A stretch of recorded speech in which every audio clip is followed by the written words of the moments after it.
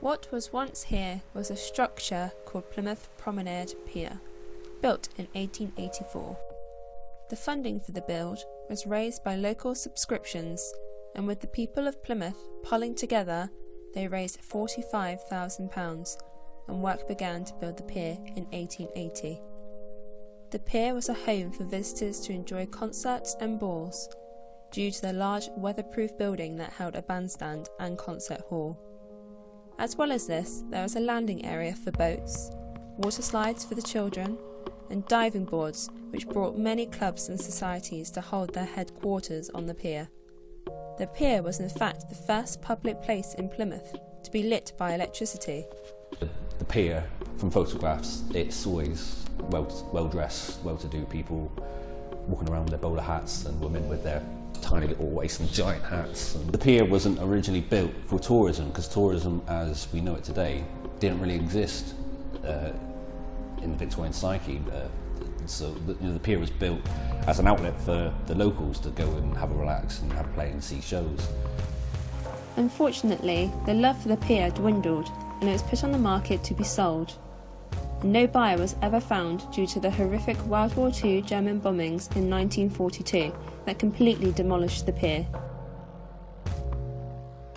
Plymouth had actually missed the heyday of the pier, so even though it was used, it never fully realised its potential, as it was not seen as fashionable anymore. By the 1920s, as with all piers throughout the country, it really just completely out of fashion. Nobody was really using it.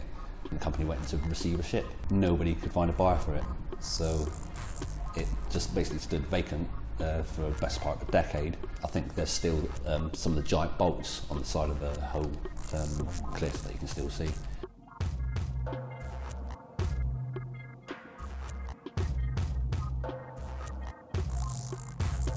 When researching Plymouth Pier, it suddenly became apparent how unknown the pier is. Having constructed a survey, my results were shocking. 53% of individuals were not aware of Plymouth ever having a pier. This took me by surprise, seeing as the structure was so large and the people of Plymouth were the funding for the pier to be built. The amount of people that have said, "Oh wow, I didn't realise Plymouth had a pier," is unbelievable. You get the people that are like in their 50s and 60s who've heard of it, remember seeing when they were little the wreckage and whatnot, or they've heard it from their parents and grandparents. But when you get to like my generation, it's people just don't know.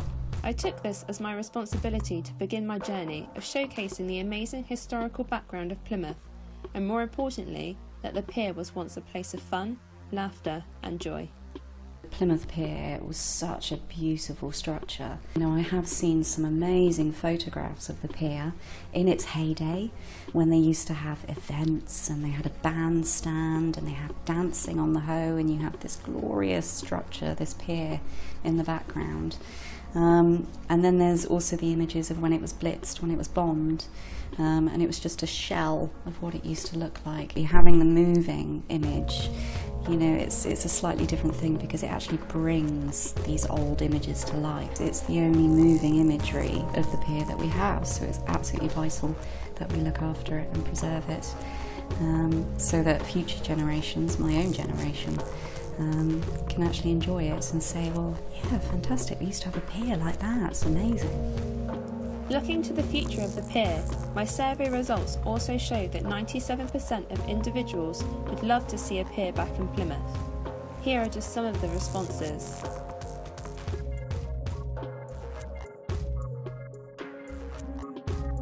I would love to have a pier back. What I would really love is for us to recreate the pier that was, rather than a modern structure.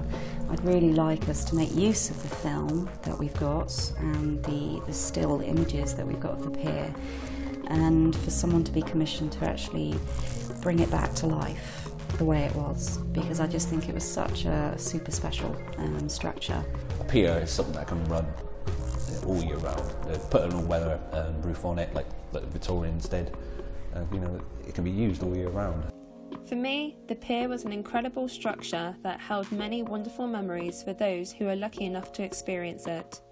Visiting such places as Paynton Pier proves just how popular and stunning these water structures can be, and I'd love to one day see a pier enjoyed by the people of Plymouth in the near future. But for now, I hope I have brought back the wonders of Plymouth Promenade Pier to hopefully be known and remembered by all who live or visit Plymouth.